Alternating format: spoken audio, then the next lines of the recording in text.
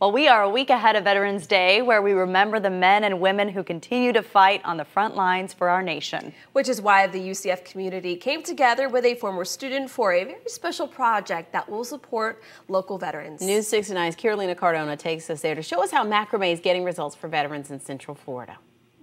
This is one of 30 trees located at UCF's Memory Mall that have been macrameed with yellow ribbons. It's called the Yellow Ribbon Project, an idea by a local mom to honor and raise funds for 1,500 UCF veterans. Attention to the colors!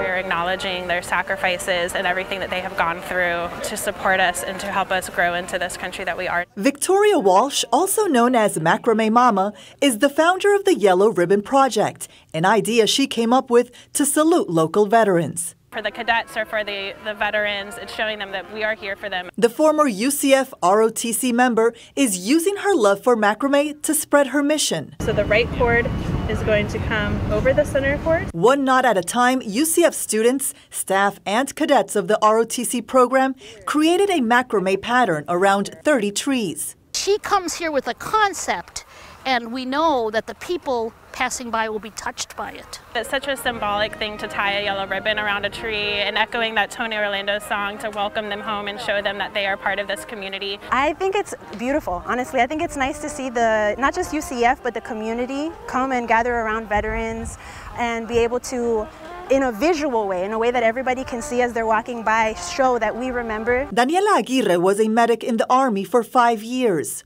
Being in the Army, anyone will tell you, was a very, very challenging but rewarding experience. Today, Aguirre is the lead oral historian for UCF's Veterans History Project, a project that collects, preserves, and gives the public access to veterans' stories. You get to hear about what real soldiers, what real Navy, and what real Air Force are actually going through in day to day. Barbara Gannon, an associate history professor, tells us the Yellow Ribbon Project will also get results through a supply closet for UCF veterans. They need assistance from the point of view of getting back into the academic environment.